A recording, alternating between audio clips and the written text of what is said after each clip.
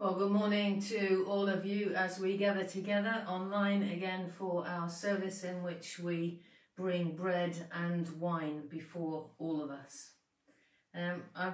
We've got music this morning simply because the choir, I think it's the choir of St Martin in the Fields in London, have helpfully provided us with some hymns. So I'm just going to have one at the beginning and probably one during the receiving of communion this morning. It's wonderful and amazing that they've been able to put these hymns together, as you heard them this morning, by recording each of their pieces at home, and then someone has laboriously put everything together to make the beautiful sound that we heard this morning. So thank you to them, and thank you to the Church of England who've enabled us to download that music. So it's great that we're finding new ways of doing things. I thought it would be good if you listened to that this morning. You really don't want me singing along with them. So feel free to sing at home, and I'll try and keep quiet and listen to the words when we do come to a song.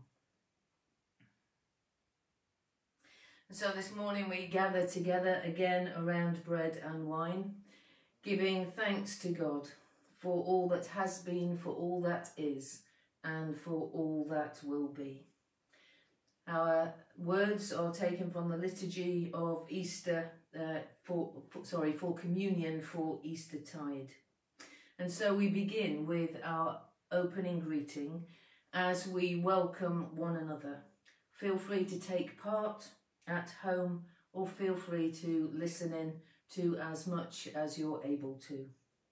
Our opening greeting: grace, mercy and peace from God our Father and the Lord Jesus Christ be with you. Alleluia. Christ is risen. He is risen indeed. Alleluia. And always we come together to prepare ourselves and open our hearts to God. And so we come to a prayer of preparation. Almighty God, to whom all hearts are open, all desires known, and from whom no secrets are hidden, cleanse the thoughts of our hearts by the inspiration of your Holy Spirit, that we may perfectly love you and worthily magnify your holy name, through Christ our Lord. Amen. And as we prepare ourselves, we are reminded of the commandments of Jesus. Our Lord Jesus Christ said, "The first commandment is this: Hear, O Israel, the Lord our God is the only Lord. You shall love the Lord your God with all your heart, with all your soul, with all your mind, and with all your strength. The second is this: love your neighbour as yourself. There is no other commandment greater than these. On these two commandments hang all the law and the prophets." Amen. Lord, have mercy. In baptism we died with Christ, so that as Christ was raised from the dead, we might walk in newness of life. Let us receive new life in him as we confess our sins in penitence and in faith. And we keep a few moments of silence as we gather ourselves afresh before God this morning.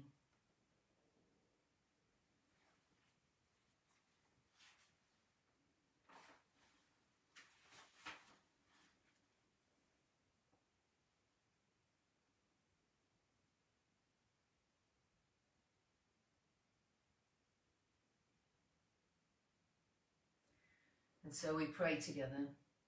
Almighty God, our Heavenly Father, we have sinned against you and against our neighbour in thought and word and deed, through negligence, through weakness, through our own deliberate fault. We are truly sorry and repent of all our sins. For the sake of your Son, Jesus Christ, who died for us, forgive us all that is past, and grant that we may serve you in newness of life, to the glory of your name. Amen. And so as we confess our sins, God gives us his forgiveness. Almighty God, who forgives all who truly repent, have mercy upon you, pardon and deliver you from all your sins, confirm and strengthen you in all goodness, and keep you in life eternal, through Jesus Christ our Lord. Amen.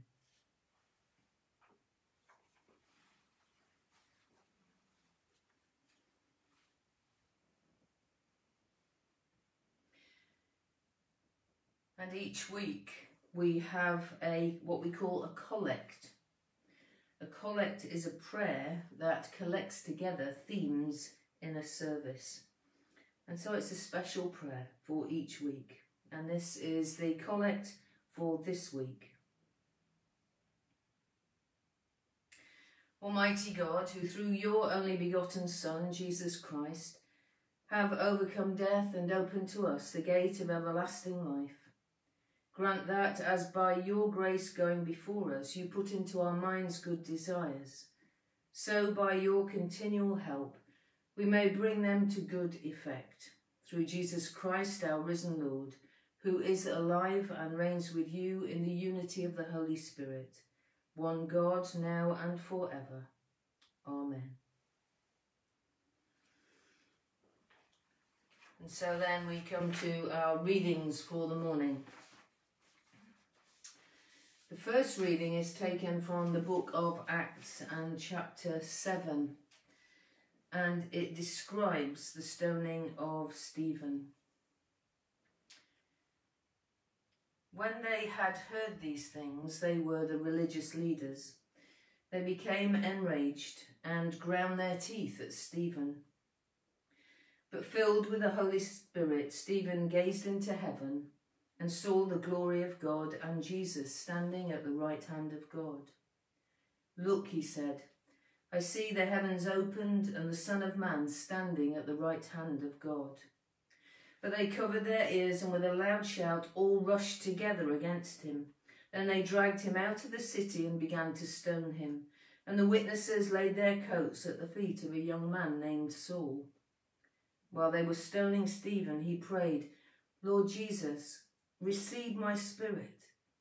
Then he knelt down and cried out in a loud voice, Lord, do not hold this sin against them. When he had said this, he died. This is the word of the Lord. Thanks be to God. And our gospel reading this morning is taken from John's Gospel chapter 14 and beginning at verse 1. Hear the gospel of our Lord Jesus Christ according to John. Glory to you, O Lord.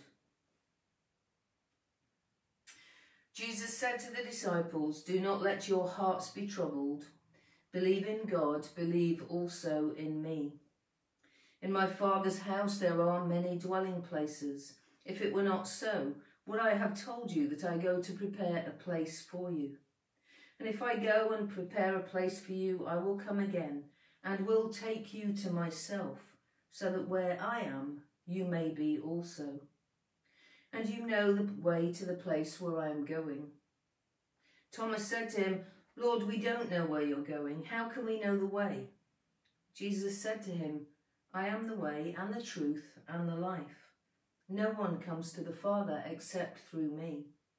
If you know me, you will know my Father also. From now on you do know him and have seen him.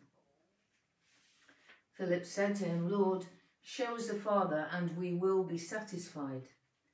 Jesus said to him, have I been with you all this time, Philip, and you still do not know me? Whoever has seen me has seen the Father. How can you say, show us the Father? Do you not believe that I am in the Father and the Father is in me? The words that I say to you I do not speak on my own, but the Father who dwells in me does his works. Believe me that I am in the Father and the Father is in me. But if you do not, then believe me because of the works themselves. Very truly I tell you, the one who believes in me will also do the works that I do, and in fact will do greater works than these, because I am going to the Father.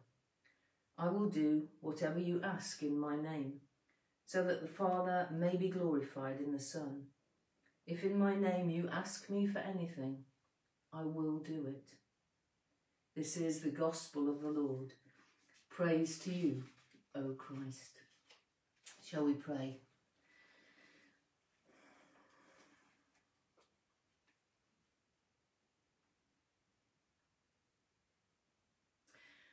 Holy God, we bring ourselves before you this morning, asking you to speak to us through your word. Asking you to plant your life in us and to grow us in you. We ask this in your name. Amen.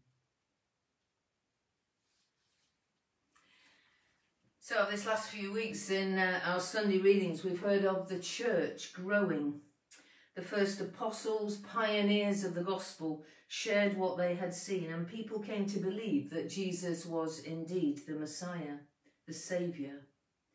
Many had watched him die, and he'd been seen again by many after the resurrection. Paul tells us in his first letter to the Corinthians that Jesus was seen by more than 500 people after the resurrection. Christians were beginning to make their mark on society around them, and pioneers were moving away from Jerusalem to share the news, and so the gospel spread. But as we discover this morning, it wasn't without cost. Stephen, who had been appointed as an elder by the people, along with 6 others, as the first disciples began to look for others with whom to share their leadership, Stephen was stoned to death. He was passionate about the gospel, and having been brought before the Sanhedrin to defend himself against claims of blasphemy, he spoke voraciously of the inability of religious leaders to see the truth of who Jesus was. Eventually he was taken out and stoned to death, and witnessing that was a man called Saul, later to become Paul, another who became a pioneer of the gospel. Jesus had foretold that this would happen. Not specifically perhaps, but his constant words to the disciples prior to his death were, "Do not be afraid." And in this morning's gospel, the words began with, "Do not let your hearts be troubled." In their context at that time, that was a difficult thing to take on board. There were all sorts of forebodings about what was about to happen to Jesus. But there were words too of reassurance. Believe in me, you've come this far. I'm going to prepare a place for you. I am the way. You have seen that. Keep following me. Keep looking to me. I will give you life, and I will show you the truth. Do not let your hearts be troubled. That's difficult, isn't it? I guess not only was it difficult for the disciples, it is difficult for us too, because we are living in a time that is very troubling. We might at different times feel unsettled or disconnected or off balance, tearful, disoriented, anxious, frustrated, and be in places where peace eludes us. Where do we go to find peace when we're anxious, or patience when we're frustrated, or focus when we feel disoriented? Well, if Jesus is the way, the truth and the life, then he is the source of those things by his Spirit. And so we are called to pray. For Jesus says later in this morning's gospel, "I will do whatever you ask in my name, so that the Father may be glorified in the Son. If in my name you ask me for anything, I will do it." Inevitably, we need to look at the context of Jesus' words and understand that we're asked to pray in the name of Jesus and according to his will. And that means we need to get close. And in order to get close, we need to be conscious of the presence of God's Spirit with us, to stay alert to the one who walks beside us, to tune in and to listen. And when we do that, it might be helpful, if we know it, to name before him why our hearts are troubled. Not generally. We have a worldwide pandemic, but specifically, I need to pray for this person because my heart is troubled for this reason. And then we need to allow him some space to speak to us and speak to the centre of our need, and to say to us personally, do not be afraid, I am with you. At the start of this year in our churches, we began a year of prayer. I spoke earlier in the year about some aspects of prayer. I encouraged us to use our monthly prayer diary, which has now turned into a weekly prayer diary via our newsletter. We had prayer gatherings, which I think we could actually begin to do online now with a little creativity. So look out for that in the next few days and weeks. Interestingly, I suspect that we have more time to pray now than we have ever had. But I wonder if we have the inclination. Are we struggling with it because there is so much going on in our heads and in our hearts that we struggle to find the mental or the emotional space to pray? If so, I want to offer you something very practical and very specific. You will remember, I hope, that in the period between Ascension Day this year on the 21st of May and on Pentecost this year on the 31st of May, the Church globally will be praying under the banner of Thy Kingdom Come. This is a worldwide movement of prayer initiated by the Archbishops of Canterbury and York, and year on year it gets bigger and bigger. Christians across the world pray during those 10 days and focus on prayer. The movement now involves all Christian denominations, and I would like you and therefore us to get involved again. We can't gather together in the way we have done in previous years, but we can pray. Remember that verse, ask anything in my name. Well, in preparation for that, I want to ask you to do something specific. I want you to ask and start asking God to give you the names of 5 people to pray for every day during that period and beyond. Don't leap to the first person that falls into your head necessarily. Just consciously this week, ask God to lay 5 people on your heart or mind and commit to pray for them. And as he gives you those names, as a reminder, place a knot into a piece of string. Now you'll see that I've already done that. I've taken a piece of string and I already have 3 names of people to pray for during that week. It's just a reminder really for me of the need to pray for those people and who I am praying for. I need to keep praying and ask God for 2 more people to knot into my piece of string. It's a very tactile way of remembering to pray for someone. Some of you may not need that like I need that. Some of you might like to just write the names of those people or the first name of those people down on a piece of paper or on a post-it note. Some of you might, if you've got a photograph of that person that you want to pray for, have a photograph in front of you as you pray for them. But I want you to pray something very specific for them, that they would come to know the living God. 5 people to pray for every day for 10 days during the period of Thy Kingdom Come. And here is a prayer you can use, which I'll post after the words after this service. Loving Father, in the face of Jesus Christ, your light and glory have blazed forth. Send your Holy Spirit that I may share with my friends the life of your Son and your love for all. Strengthen me as a witness to that love as I pledge to pray for them for your name's sake. Amen. A simple prayer to offer for 5 people.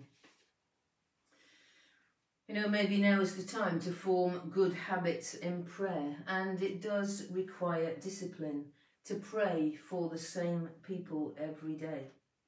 I am reminded that people prayed for me before I came to Christ.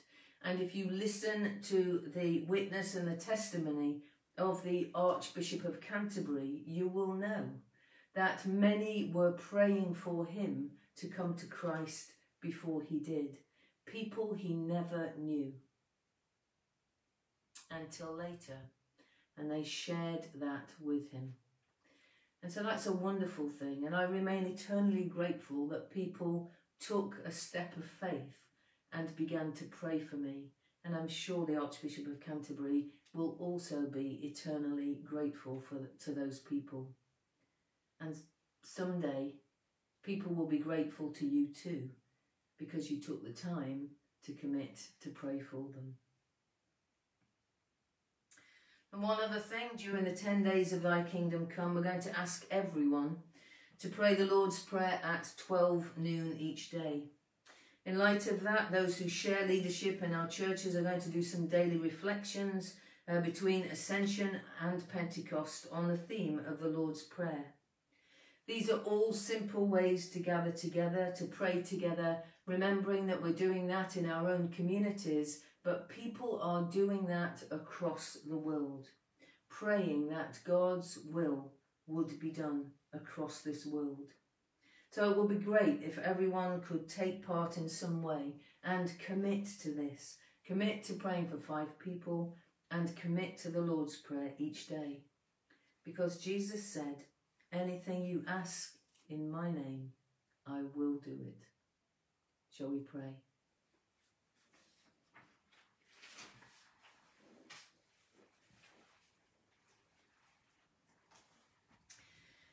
And shall we just take a few moments of silence this morning and offer ourselves to God, but offer ourselves to God in a particular way, that we will commit to pray for 5 people, and that we will commit to the Lord's Prayer each day,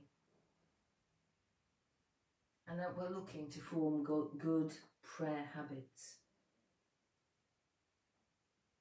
And then I'll end a time of silence with a prayer.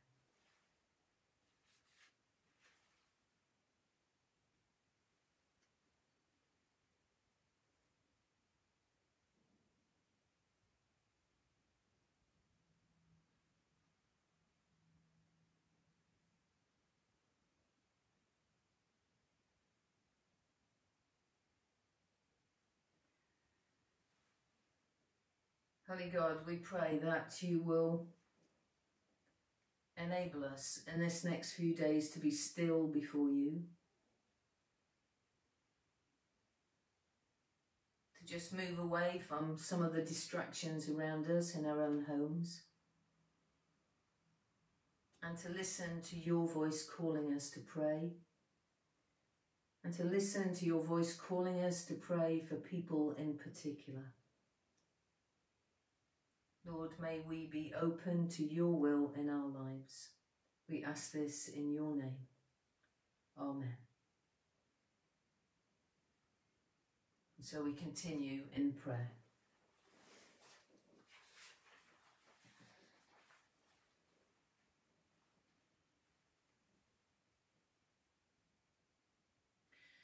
And we come to pray to Jesus, who is present with us to eternity. And in response to our prayers this morning, I'm going to use the words, Jesus, Lord of life. If you can respond with, in your mercy, hear us. So that's Jesus, Lord of life. In your mercy, hear us.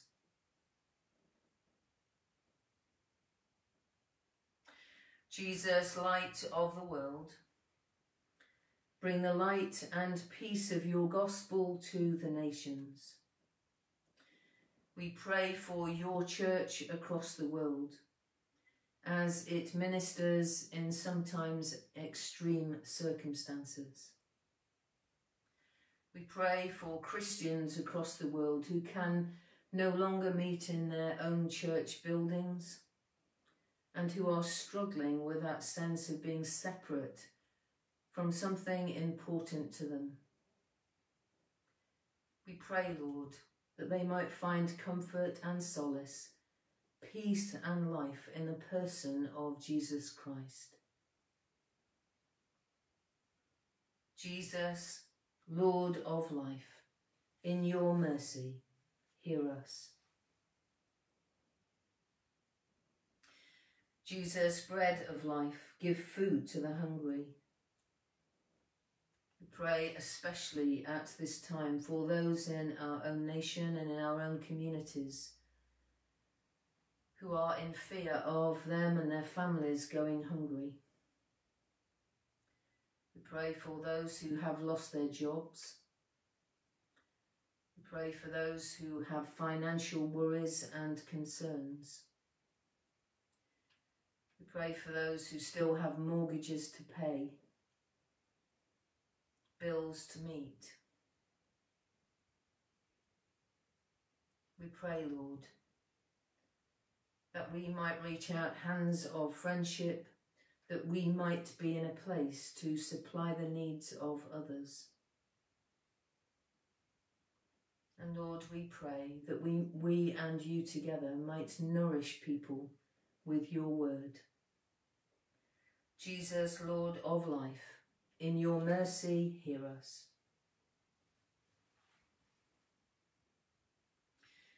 Jesus, our way, our truth, our life, be with us and all who follow you in the way.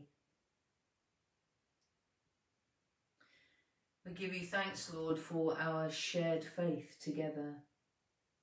And we pray that in this time you would deepen our appreciation of your truth and fill us with your life. We pray, Lord, that we would learn in these times to place our roots deeper into you, that we might trust you with every aspect and every moment of our being. Lord, in your mercy, Jesus, Lord of life, in your mercy, hear us.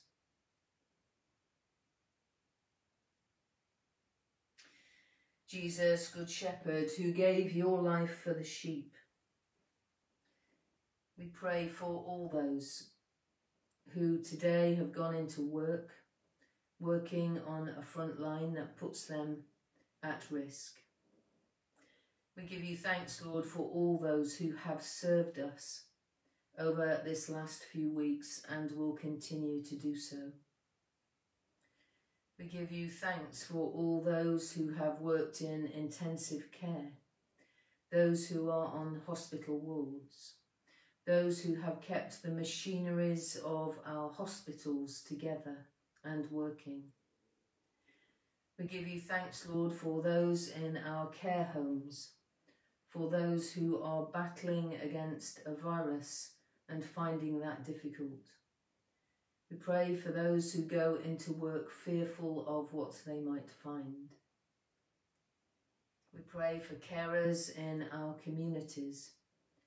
We pray for live-in carers, for those who are in our hospices.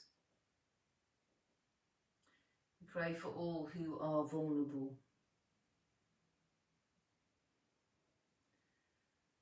Lord, bind up the broken-hearted, strengthen the weak, be healing to those who are sick, and be strength to those who are anxious. Jesus, Lord of life, in your mercy, hear us. Jesus, the resurrection and the life, we give you thanks for all who have lived and believed in you. Raise us with them to eternal life. Jesus, Lord of life, in your mercy, hear us. Accept our prayers and be with us always. Amen.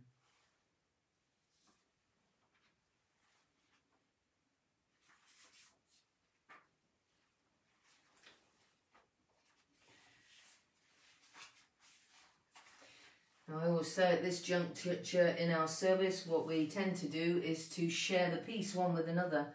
And usually we'll do that physically by a handshake or a hug, but we're not able to do that at the moment.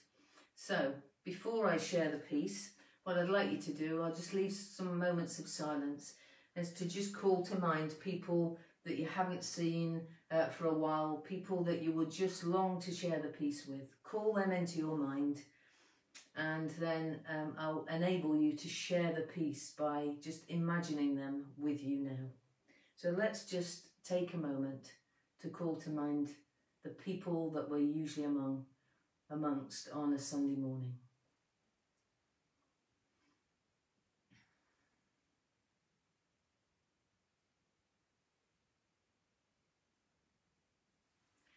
The risen Christ came and stood among his disciples and said, "Peace be with you."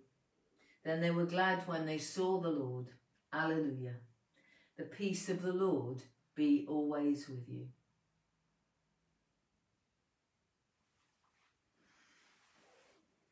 So now we come to bread and wine, and we say a prayer over the bread and wine. First of all, we acknowledge God's presence with us. The Lord is here. His Spirit is with us. Lift up your hearts. We lift them to the Lord. Let us give thanks to the Lord our God. It is right to give thanks and praise. It is indeed right, our duty and our joy, always and everywhere to give you thanks, Almighty and eternal Father, and in these days of Easter to celebrate with joyful hearts the memory of your wonderful works. For by the mystery of his passion, Jesus Christ, your risen Son, has conquered the powers of death and hell, and restored in men and women the image of your glory. He has placed them once more in paradise, and opened to them the gate of life eternal. And so in the joy of this Passover, earth and heaven resound with gladness, while angels and archangels and the powers of all creation sing forever the hymn of your glory. Holy, holy, holy Lord, God of power and might, heaven and earth are full of your glory. Hosanna in the highest. We praise and bless you, loving Father, through Jesus Christ our Lord. And as we obey his command, send your Holy Spirit, that broken bread and wine outpoured may be for us the body and blood of your dear Son. For on the night before he died, he had supper with his friends, and taking bread, he praised you. He broke the bread, gave it to them, and said, "Take, eat. This is my body, which is given for you. Do this in remembrance of me." When supper was ended, he took the cup of wine. Again he praised you, gave it to them, and said, "Drink this, all of you. This is my blood of the new covenant, which is shed for you and for many for the forgiveness of sins. Do this as often as you drink it in remembrance of me."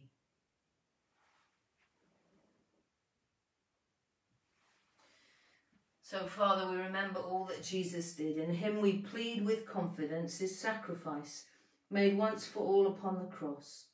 Bringing before you the bread of life and cup of salvation, we proclaim his death and resurrection until he comes in glory. Jesus Christ is Lord. Lord, by your cross and resurrection, you have set us free. You are the Saviour of the world. Lord of all life, help us to work together for that day when your kingdom comes, and justice and mercy will be seen in all the earth. Look with favour on your people. Gather us in your loving arms and bring us with all the saints to feast at your table in heaven. Through Christ and with Christ and in Christ, in the unity of the Holy Spirit, all honour and glory are yours, O loving Father, for ever and ever. Amen. As our Saviour taught us, so we pray. Our Father in heaven, hallowed be your name. Your kingdom come, your will be done on earth as in heaven. Give us today our daily bread. Forgive us our sins, as we forgive those who sin against us. Lead us not into temptation, but deliver us from evil. For the kingdom, the power, and the glory are yours, now and forever. Amen. We break this bread to share in the body of Christ. Though we are many, we are one body, because we all share in one bread.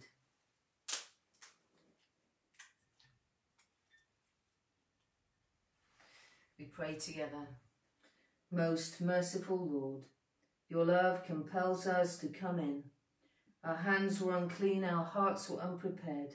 We were not fit even to eat the crumbs from under your table. But you, Lord, are the God of our salvation and share your bread with sinners. So cleanse and feed us with the precious body and blood of your Son, that he may live in us and we in him, and that we with the whole company of Christ may sit and eat in your kingdom. Amen.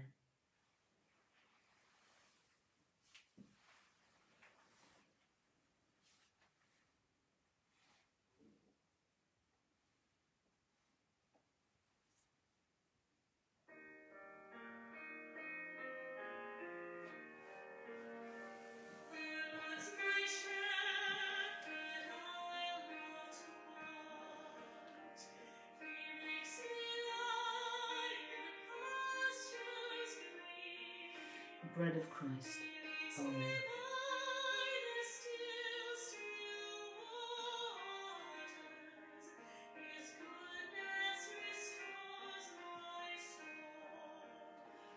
Blood of Christ. Amen.